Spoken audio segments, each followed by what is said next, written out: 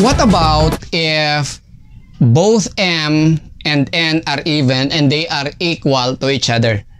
So what we are going to do is this.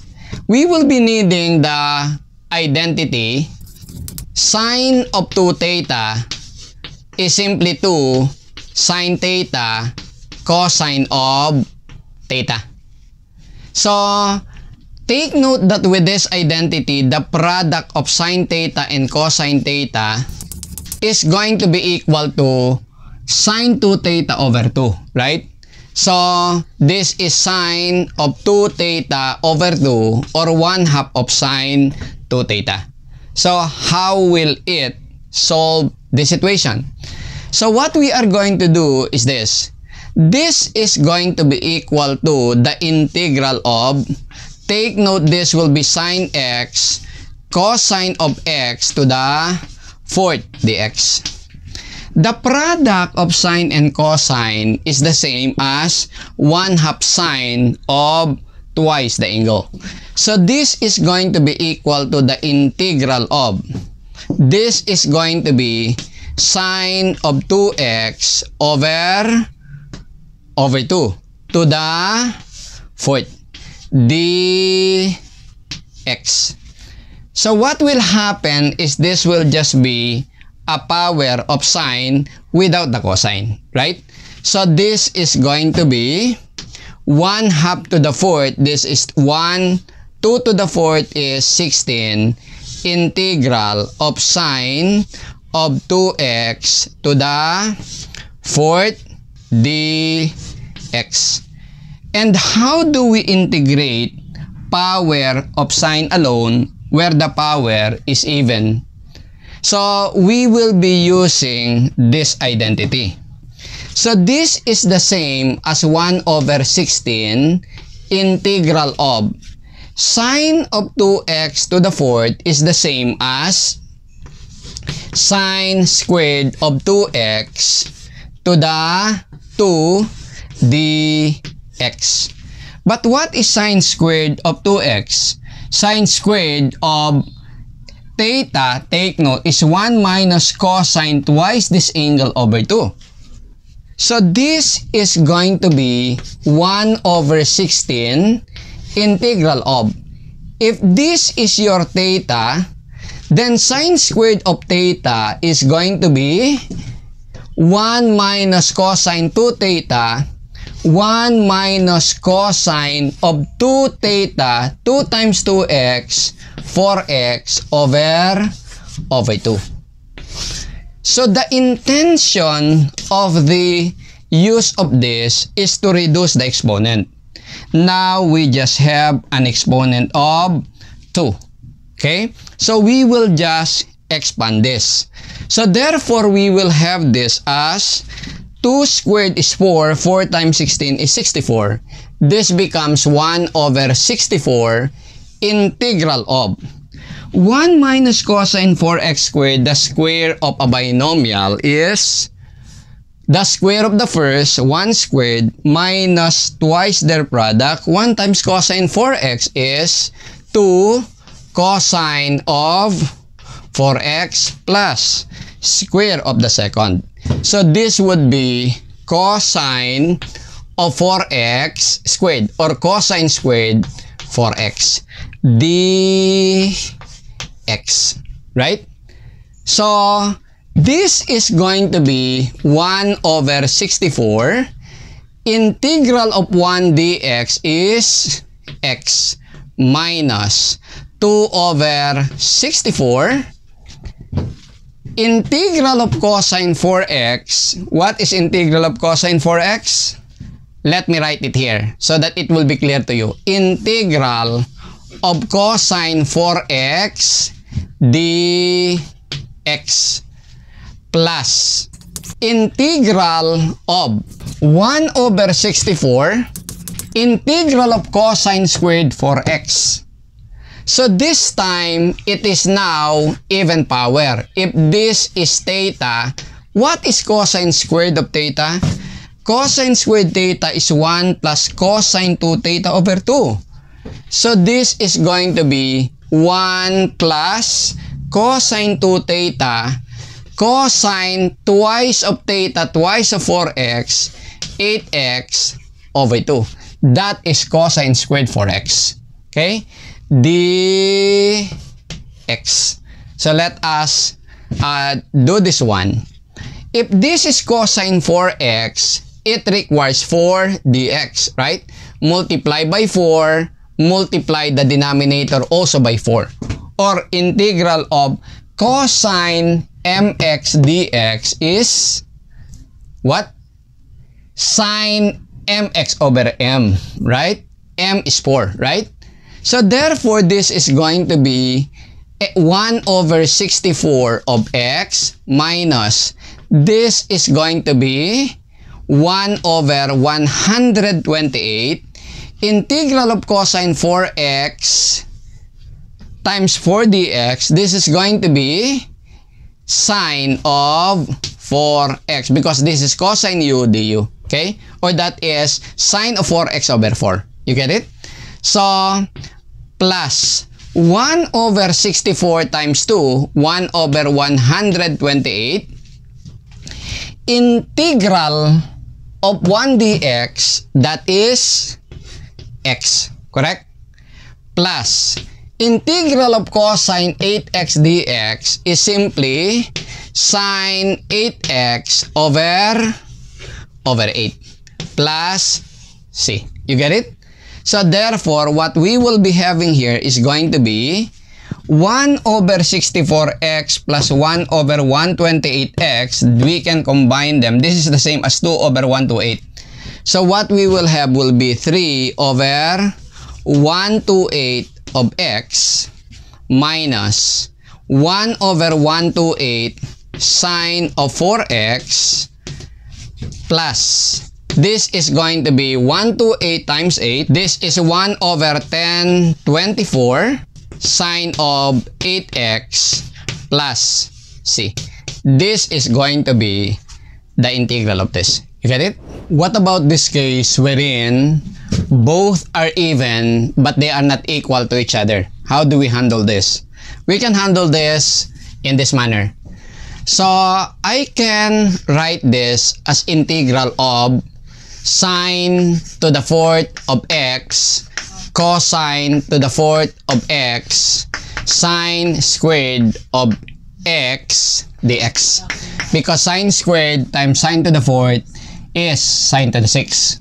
So I just took sine squared here so that the exponent of this and this will be the same, just like in our previous problem.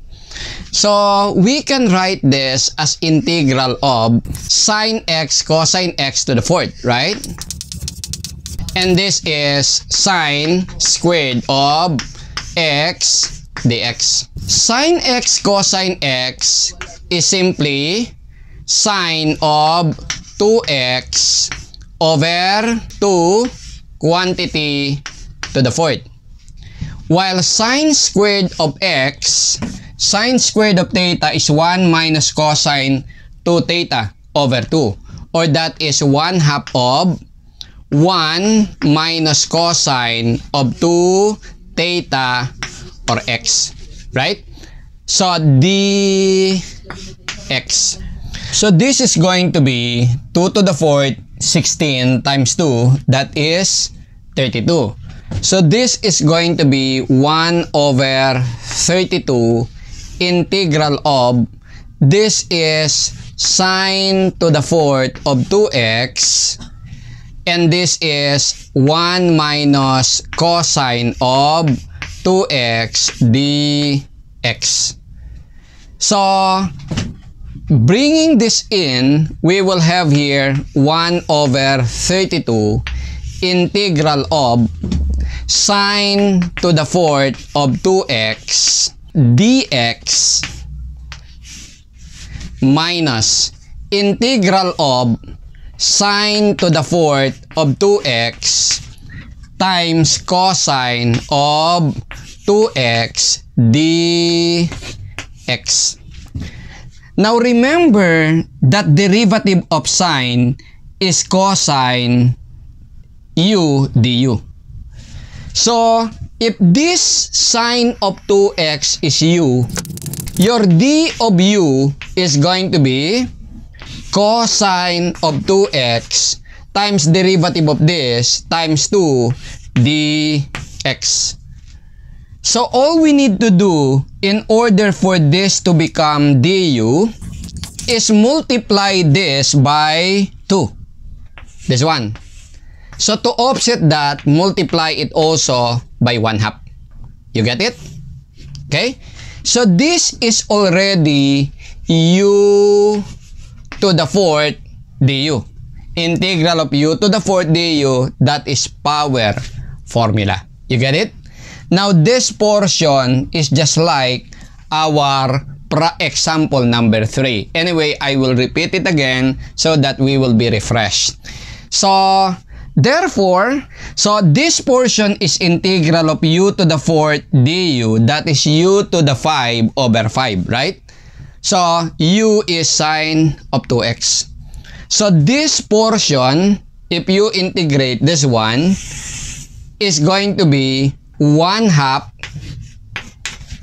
of integral of u to the 4th du, u to the 5th, sine to the 5th of 2x over 5. And this is negative. So this is going to be negative 1/10 sine to the 5th of 2x. Okay? While this portion, let me isolate this. So the integral of sine to the 4th 2x dx, for even power of sine, you just get or express it as power of sine squared. So this is the same as sine squared of 2x squared dx. So this is equal to sine squared of 2x, using this identity, sine squared of theta is 1 minus cosine twice of angle over 2. So this is 1 minus cosine of twice of this, 4x over 2. Quantity squared dx.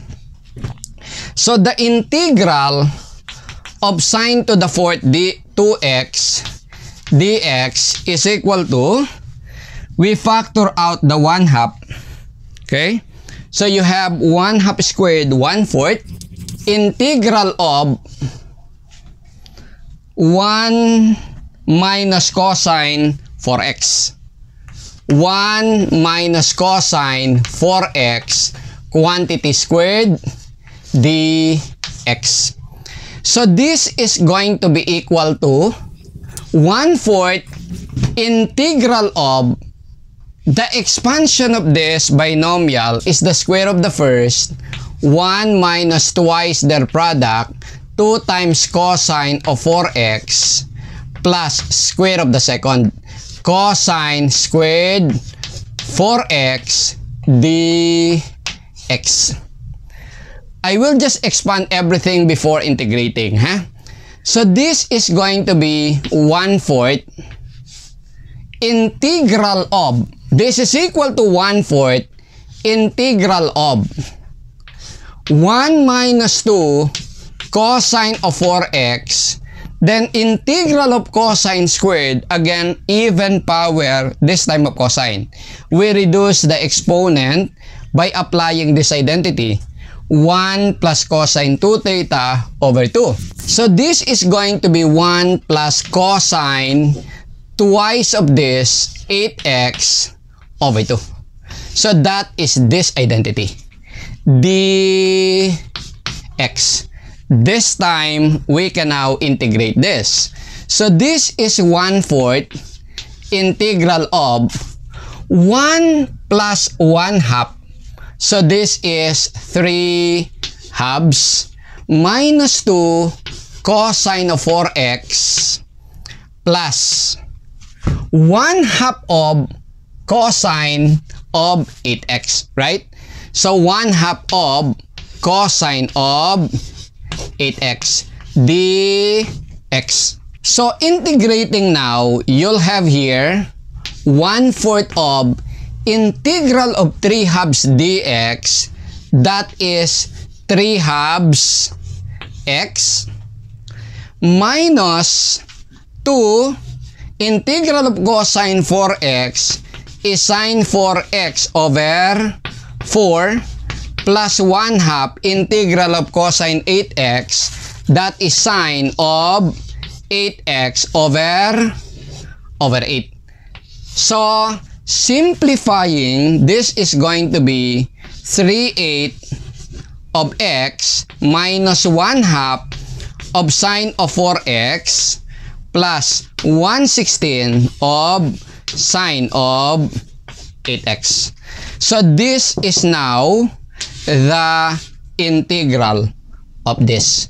We now substitute here. You therefore have here this one. Therefore, this integral is going to be 1/32. Integral of this, it is 3/8 of x minus 1/2 of sine of 4x plus 1/16 of sine of 8x.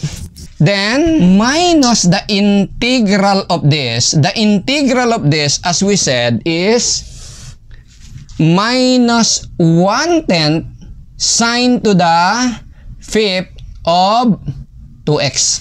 So, minus 1/10 sine to the 5th of 2x. So, close quantity, finally, plus c. So, bringing 1/32 here, we will have here 32 times 8, 256. So, this is 3/256 of x minus this 1/64 sine of 4x plus 16 times 32, 512. 1/512 sine of 8x minus 32 and 10, 320. 1/320 sine to the 5th of 2x plus c. This is going to be the integral of this one.